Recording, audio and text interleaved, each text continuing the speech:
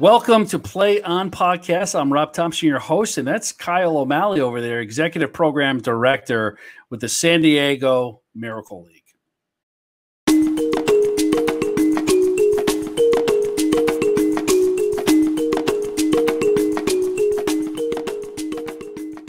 Thanks for having me, Rob. Let's talk about the Miracle League of San Diego and exactly what do you guys do there?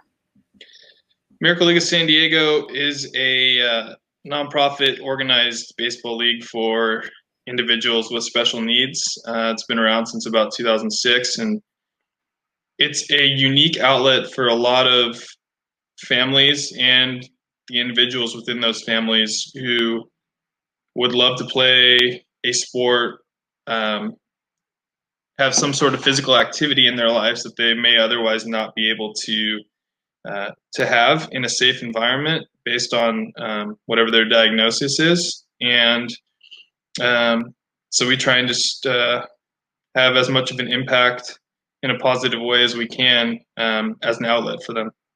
Talk about your history there. You started off there volunteering when you were in high school, right? With your high school baseball team and your coach pushing you guys to kind of go volunteer. And what was that experience like? Definitely. Yeah, back in high school, we kind of, coach made us do it kind of thing. We said, okay, we'll do it because we have to. But after, even the first week being out there on the field, I'll never forget it, like meeting the players that we got to work with, and just seeing, how much joy being out there brought to them.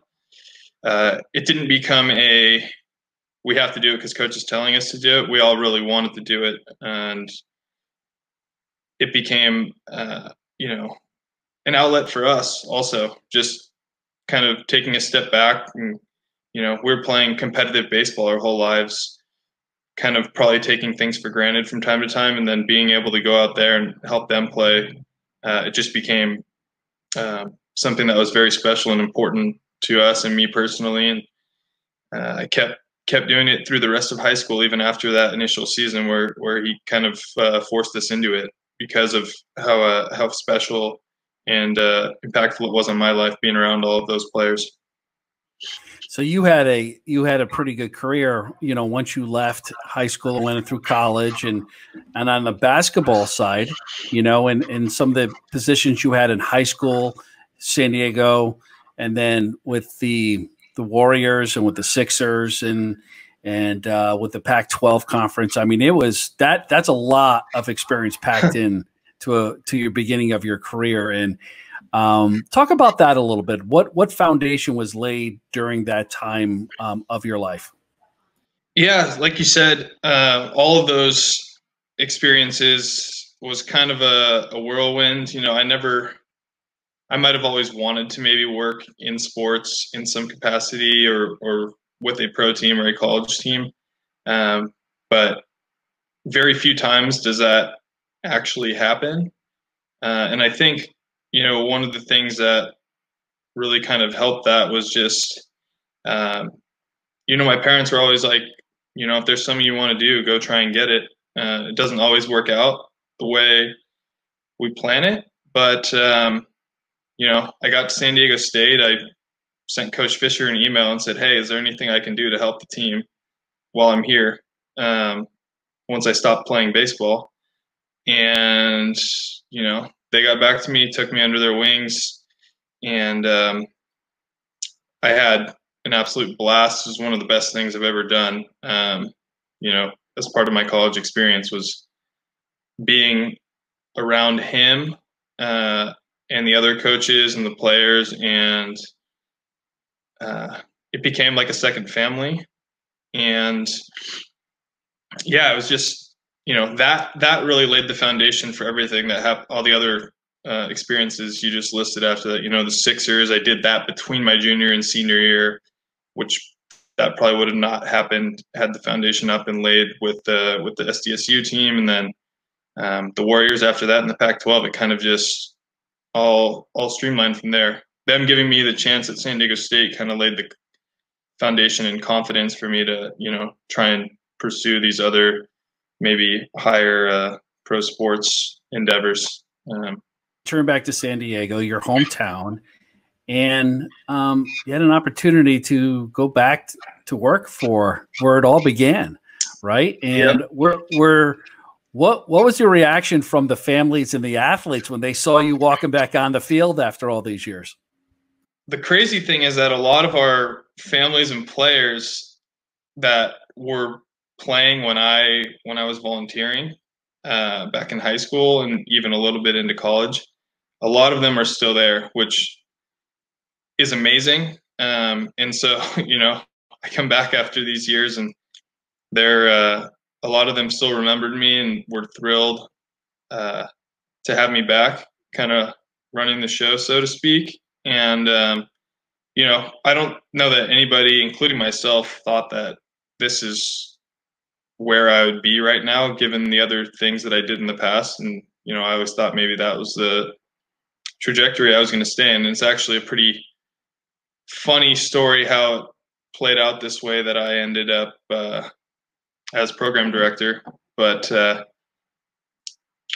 they've all been thrilled. They've all been super grateful that I'm back. I've been through the moon happy,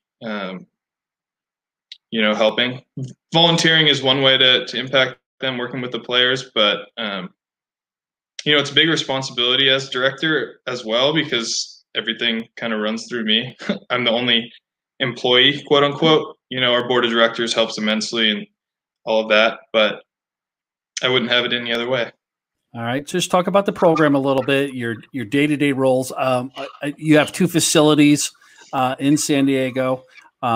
What's it like as far as fundraising, and the impact that it has on the kids and families in that community? So day to day, I do a little bit of everything. Whether it's marketing, sending emails out to all of our families, just keeping them in the loop, especially right now during this crazy time. I've been trying to use that as a main way to, stay in contact with them and make sure that they know we're thinking about them. I send different virtual and enrichment activities that they can keep doing right now to stay busy. Fundraising, obviously, as a 501c3 nonprofit, is a massive piece of everything that we're able to do. If we don't have the funding to, keep the fields in great shape, buy new equipment, new umbrellas when needed, a scoreboard that we just put in down at our second field at Bell, without funding from different sources, grants, businesses, sponsors, we wouldn't be where we are. And so that's definitely a huge piece. And then, of course, when the season is actually going on, I'm setting up registration for all of our players, coaches, buddies, everyone through PlayOn. So you talked about, obviously you wear many hats. Having a great software, scheduling, and a communication software is essential, especially if you're a one-man show. Yeah. Talk about how does PlayOn add value, parent overall user experience, and how is that integrated into your overall operations with the league? So one of the big things when I took over that I realized that PlayOn had is being able to send, mass emails out to all of our parents at once. When I took over, we were paying basically a separate entity for a means to send these mass emails out. And once I realized that when I took over, it was why keep spending the extra money? We have everything streamlined through one platform via PlayOn. So that was an immense help, also a cost savings. And the registration portal itself is extremely easy for all of our parents. I haven't had too many people having a difficulty with it. A lot of different options that they allow for, and that makes it really easy for everyone, including myself, to help everyone out with registration. I can walk through it if I need to with them, but most of the time, everyone's just very well versed. And there's also, you can follow teams on there. Any of our teams, there's different schedules that they can, either the parents can, highlight something on a calendar in there, or I can have Play On, go in and set something, and it'll kind of remind everyone through that channel as well. So it's very streamlined and easy to use for all of our families, which I think they're very appreciative, and so am I, because that's a few less questions and different things that I have to deal with. Sally Ann and team do a great job over there, that's for sure. So let's talk about inspiring stories. I know you mentioned when you came back and you had a couple families and athletes that did remember you. Did you have a mom pull out an old picture from when you were in high school and show you that? Yeah. Talk about that a little bit. Yeah, I've had a few actually. That one definitely stood out. It was actually the first player, one of the first players that I was a buddy for, Bailey Townsend, and he still plays in the league. His parents, came up and gave me a hug the first day they saw me. They still do it, before social distancing and all of that, of course. And she goes into her phone and has a few photos from back in high school when I look completely different than I do now, and so does he. And we're kind of just sitting there in the dugout, looking out onto the field because our team was probably up to bat. And, big smiles on both of our faces, just talking about whatever. I think my arm was around his shoulder or something. And, yeah, that was really cool to see, how it just goes to show me how important and meaningful it is to the parents also, and not just the players, because their lives, the parents' lives are, they're going a mile a minute. Most parents are, but it's in a whole different realm when you have a son or a daughter with special needs, because they have, there's extra activities and things that they have to do every day that other families may not need to, like different therapy sessions and, exercises, things like this. So when they get to go out on the field and watch their son or daughter and just sit back for an hour and kind of, soak it all in, and just, it goes to show how appreciative they are and how meaningful it is to them as much as it is to the players. I do ask about inspiration, who inspires you, but you're surrounded by parents and athletes that I'm sure this just inspire you every day, and what they do. Absolutely. There's days for sure when I, think I'm trying to bite off more than I can chew, and then just kind of think about what they go through every single day that most of us don't have to, and hopefully, won't have to. But yeah, I mean, just how positive they always are about everything. And yeah, it's a lot. We just talked about how many different hats I might wear in my position. I don't even think any of those can compare to, all the different variety of things that they go through on a day-to-day basis with their families. I think we all get involved in this industry at one point. I know I certainly did, Kyle, because making an impact in kids and families' lives, when you kind of look at the other things that you've had an opportunity to do, whether it was the NBA, the NFL, college, a conference, when you're at the place where the rubber meets the road, so to speak, and it's you, and it's the efforts and the attitude that you do every day that leaves these families and these athletes with just an immense experience that changes their lives and adds, like you said, so much tremendous value, where they could just sit in the stands. And you said this before, they could sit in the stands for an hour and just forget about life for a little while and just enjoy their sons and daughters playing a sport. What does that mean to you when you're watching them and the joy that those families and those parents have just watching their kids being able to be out there and competing?